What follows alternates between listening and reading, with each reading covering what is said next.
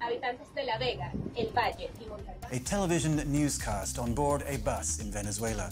It's called El Bus TV, and it's the brainchild of journalists and artists in the capital, Caracas. They say it's the only way for passengers to get the real news about what's going on in the country.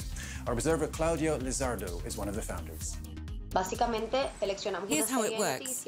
We choose topics like the ongoing demonstrations against the government, or other stories about politics, sport and culture. A team of 5 people gets onto a bus. One of them is the presenter. They read the news in a TV-shaped frame that we made ourselves. The newscast is 3 minutes maximum. When we've finished, we get off the bus. The passengers usually react well, and sometimes they start debating the topics amongst themselves. Reporters Without Borders ranks Venezuela 137th out of 180 countries for freedom of the press. The watchdog group says it's getting harder and harder for Venezuelans to get accurate news about the demonstrations. The government's been controlling information more and more closely in the past few years, especially among the mainstream media, print, radio and TV.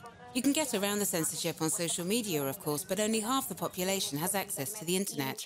And most of them don't know how to find good information online, how to search for news on Twitter, for instance. That's why we thought it would be useful to do the news on buses. There are bus routes everywhere, so it's a way of reaching people who live in all the different neighbourhoods. And the buses are run by private cooperatives, so it's easier to get access than on the metro. Claudia says she and her team haven't had any problems with the authorities so far, but they are lucky. Since the demonstrations began in March, around 200 journalists have been attacked, most of the time by the police.